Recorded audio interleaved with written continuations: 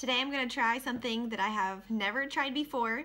I really wanted to do a French manicure this week, and I was debating whether I wanted to do the white French tip wraps that I love, that are classy and always perfect, or the black French tips that came back with the new catalog.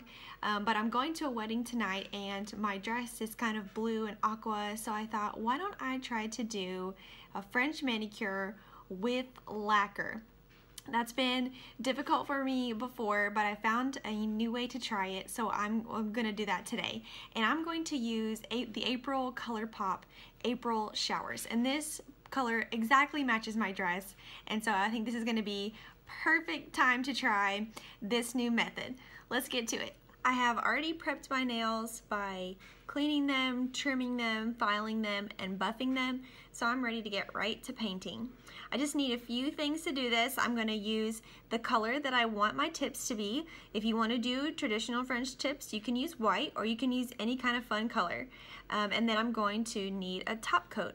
I'm just going to use a regular lacquer top coat today. If I wanted to make my French manicure last longer, then I could use the Color Cure top coat that's hopefully coming back from vacation soon, or I could do the True Shine gel base and top coat over my color to give a really strong finish. But I think I'm going to want to mix it up in a few more days, so I'm just going to use a regular top coat. This is the quick dry top coat.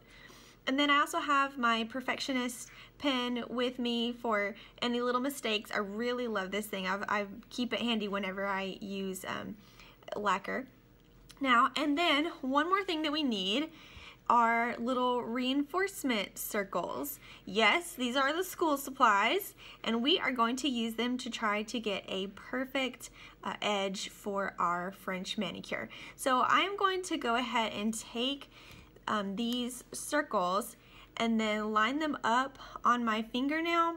So I'm just going to kind of eyeball where I want the color to start on my nail, and I'll put the little circle down as even as I can, kind of like that. Smooth it down so I don't have any bubbles on the front edge there. And then I'm going to try to keep it even across all of my fingers so that I have the same length from the front of the little reinforcement circle to the tip of my nail. So I'll do that. I'll be back in a second. Okay, so I have my reinforcers down on my nails. You can see that I've tried to keep a pretty even space between the front of the reinforcer to the tip of my nails.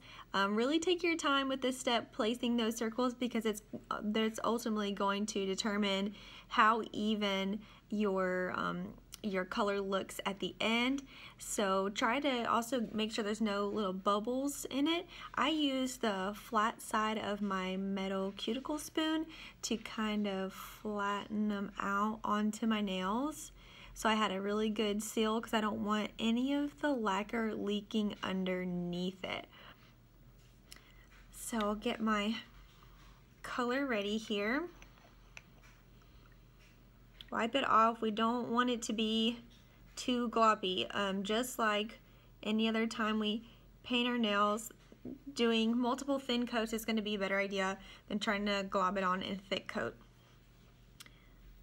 Okay, so if I created a good seal, I should be able to overlap the reinforcer a little bit so that I get a clean line when I end up peeling it up. Gonna go down the tips of my nails. I'm gonna cap the top like that, so I've got good color over the top.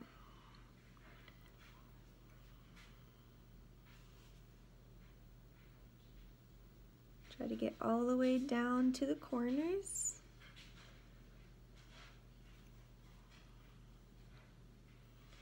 I'll just do a couple here to show you.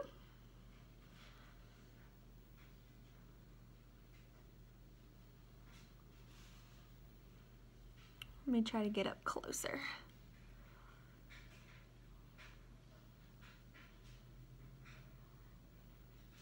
Just kind of overlapping that reinforcer a little bit, being really careful on the corners because it's a little harder to get a good seal with the reinforcer on the corners. Cap the tip. Okay, so that's what I have so far. Pointer and middle finger there, and it's gonna take a couple coats, just like when you paint your nails. First coat is done. Already looking pretty cool. I can envision it. So I'm going to let these dry, and then I will add on another coat, maybe 2 more thin coats until that color is perfectly opaque, just how I like it. And then we'll come back to peel off the reinforcers and for the big reveal to see how it looks. So I have already peeled off a few of the reinforcers to reveal my French manicure, and looking pretty darn good for me painting my own French manicure. I do not have any training in painting my nails. I just do this for fun. So this is pretty cool to me. So this is what I did to peel off the reinforcer. I just kind of loosened up the back a little bit and then tried to really carefully peel it along that line. I will say that not surprisingly, the adhesive on these is not super friendly for your nails. I do see just like a little bit of marks where they were, but they're not designed for nails, so I'm not surprised.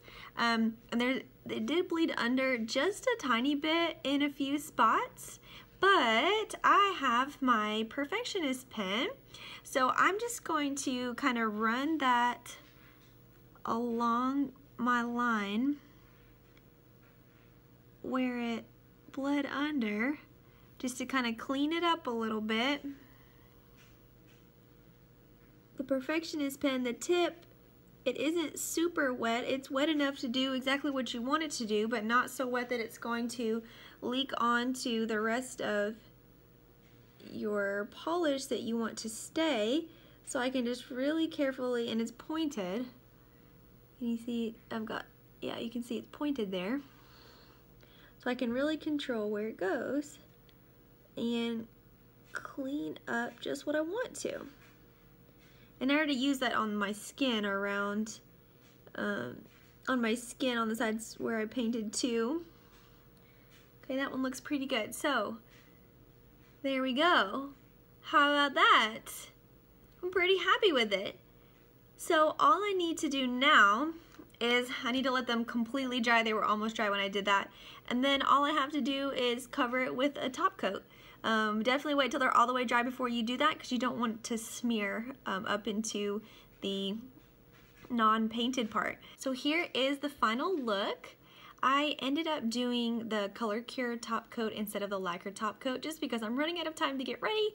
I need to go, and the color cure cures instantly, so this is dry. I really like the effect. I say it's not really as neat and clean of a look and line as if you had done the nail wrap with the white tip or the black tip, but this method lets you pick whatever color you'd like to do for your manicure and is a lot easier to freehand. I cannot freehand such an even line by myself.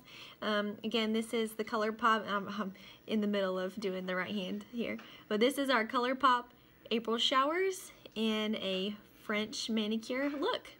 Thanks for joining me.